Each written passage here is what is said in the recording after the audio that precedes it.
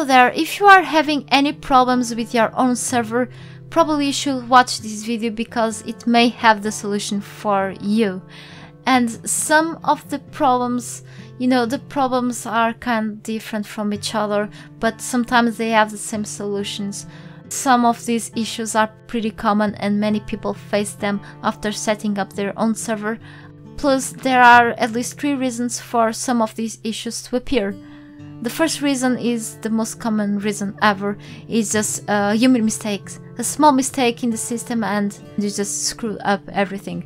The second reason why this may happen is the fact that probably the game just updated, okay, so it just got patched and you cannot be able to join your own server or another random public server as well anymore.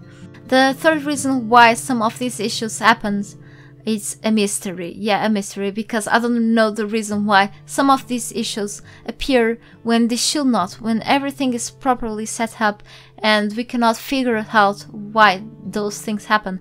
So before going further on this, I want just to remind you of a really important thing.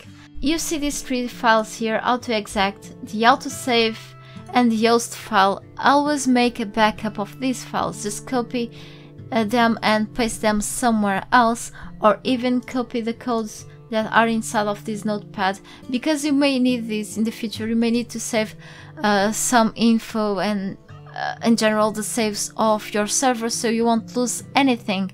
So I advise you to make a backup of these files and info. So let's go straight ahead to the issues and the possible solutions.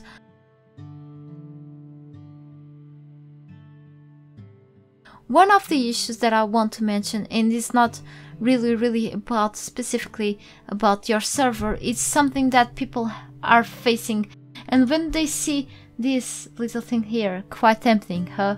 This application, it should be the game. The thing is, if you click on it, the application that is inside of the server folder, this will happen, okay? So you will face this black screen all the time and you cannot play. So never launch the game through this Hurtworld application here, okay? Through this icon here.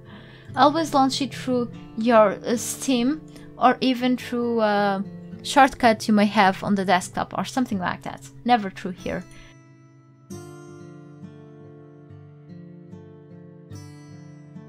The second and the most common issue that sometimes people face, and I usually face as well lately, mostly lately, I think it's because of the updates, I'm not sure about it, is the host file.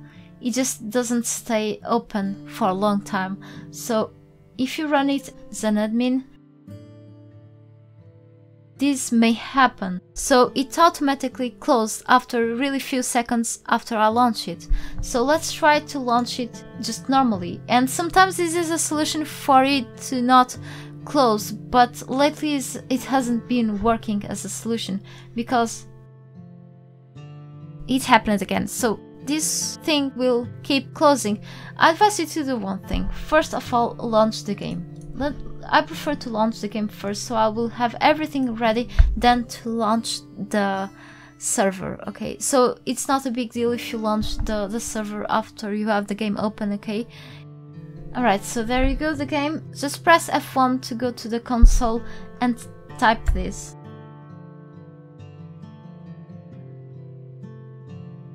But do not press enter yet, because you don't have your server launched yet. So let's try to launch it now. Normally, open it normally, and quickly enter. And let's see if I can still connect to the server. And I'm not sure at this point if the window closes. But if it closed, you probably should still be able to join the server, alright? And why? Because probably the process is still running on the background. Yeah, so I was able to get in. Let's see if the server window is still up. No, it just closes. It just closed, so I don't have the window anymore open. The thing is, you are still able to join the server, which is pretty cool, isn't it? Yes.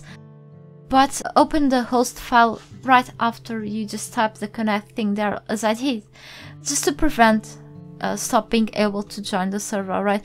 Meanwhile, the process is still active. I don't know why, but This happens, it's a fact.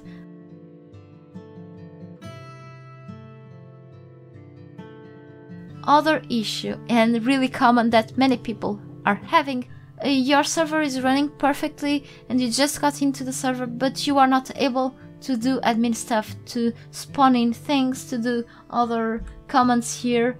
So I advise you to do something. You need to test if you are really admin on your server by, you know, trying different commands, but probably the most basic commands, probably just one. So usually when I set up once again, because sometimes I'll just remove my or just update my server. So what I do is to come here and test if I'm set up properly as an admin, and I usually use this code, but you can use any other code that you can see the changes right after typing the code and press enter. Aircon, and I'm gonna set the time to really dark night. And it worked. If it didn't work, I wasn't set up properly as an admin, but that's not happening right now. And the solution for this is very important for people who are not able to spawn in items. Many people talk to me complaining that they are not able to spawn items in. So I'm gonna, for example, try to spawn another workbench, and it worked because I'm an admin. Otherwise it won't work. So let's get out of this game right now and see why this happens. Go to the host file. This is by human mistake usually. If anything here is slightly changed, like for example this, it's replaced by one of these, it's too small, but you can still notice if you pay really big attention, or something is missing. If something is missing here, or this here, it's enough. It's enough for the code to not work, and it won't be adding you as an admin to your server. You need to double check the codes to see if everything is alright. If everything is alright, something is weird, but there's a solution for this. Also, for this, for the window keeps closing, and for that issue that I just talked about,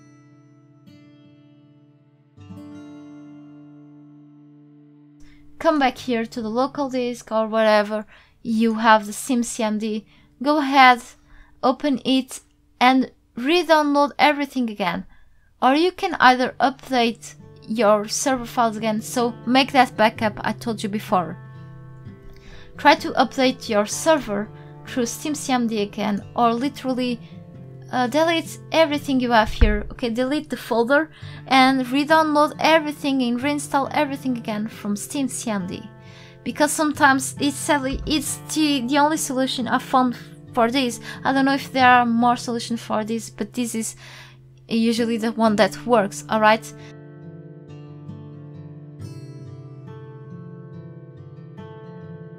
After the game gets a new update, after the game gets patched recently, if just a patch came out recently and you haven't done really big deal on your server, but you are now gonna try to get into your server and it won't work, it will be possible that you have not updated the server after the update came out. So you need to update your server every time the game updates itself, alright? So after a new patch comes out, you need to update your server as well. Sometimes may happen after new update comes out and you try to join, for example, a public server, your favorite server, and it doesn't let you, and it says that this server is running an older version. Yes, because this server is your server, probably still running the older version of the game and it needs to be updated.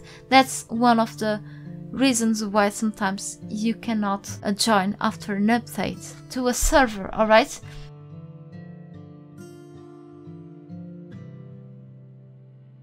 Another problem with the server is not being able to load mods, Steam Workshop mods that you just subscribe to here, okay?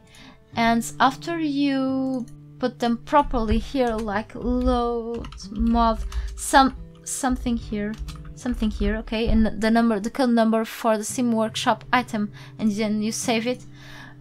What will happen if the mods are not loading in your server?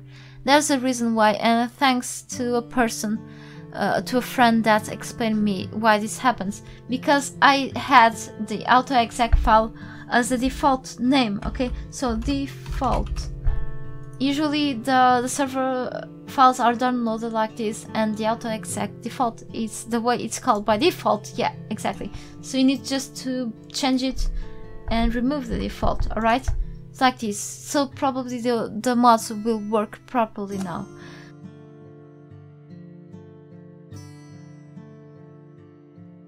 This person wants his friend to connect to his server to play with him, and I left here this answer, so just pause the video and just be careful reading everything and doing these things step by step. If we follow this step by step, hopefully it will work. Alright, if it doesn't work, I'm sorry about this, but as it's something that I didn't actually test.